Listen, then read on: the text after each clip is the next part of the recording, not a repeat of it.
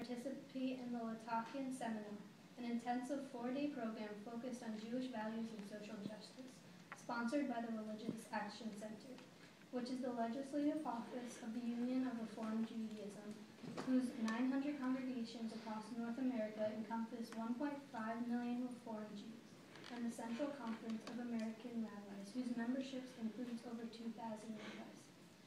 We would like to discuss 3 different issues with you today. They are gun control, reproductive rights, and climate change and energy. Gun control is clearly an important issue based on the recent events in the United States. So many lives are put at risk when these weapons fall into the wrong hands. Lives are lost, people get very seriously injured, and families can be broken by a pull of a trigger. Each year in America, 30,000 people die from gun violence, and each day, 8 Americans under the age of 19 die due to gun violence. A limit is needed somewhere in these dangerous weapons. We go about our daily lives not thinking they could be dangerous, but we are proven wrong by recent shootings, such as Sandy Hook Elementary School shooting in Newtown, Connecticut, and the movie theater shooting in Aurora, Colorado. In Newtown, the shooter was using a Bushmaster .22-3 semi-automatic rifle carrying many bullets, which is considered an assault weapon. Guns are very easy to purchase at gun shows, and background checks are easily bypassed.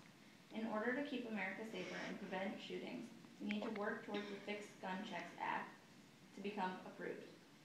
This will increase a safer environment within our country, protect our people, and prevent deaths by improving the background check system to keep guns out of the hands of dangerous people. Something else that would be worth reintroducing would be the assault weapon ban. It is understood that handguns are often used for protection within households, but there is no reason for a citizen to be carrying an assault weapon such as a rifle or a machine gun. On February 27, 2012, 3 students at Chardon High School in Chardon, Ohio were shot and killed by a gunman. This was my cousin's school at the time. A love family friend was one of the victims killed.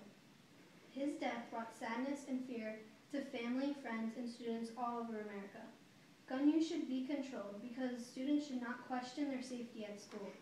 The fact that 53% of all murders in the United States are committed with handguns forces us to focus our attention and concern on this dangerous, concealable, and accessible weapon. Gun violence prevention measures can save thousands of lives and can help to prevent tragedies like the murder of my cousin's friend.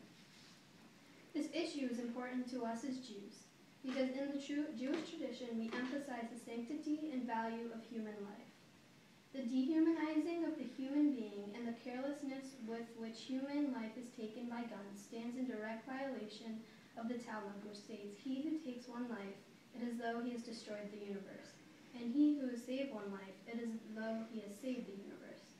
Scripture encourages peaceful pursuit of our mutual welfare, and those who use guns are in indirect conflict with the affirmations of our traditions.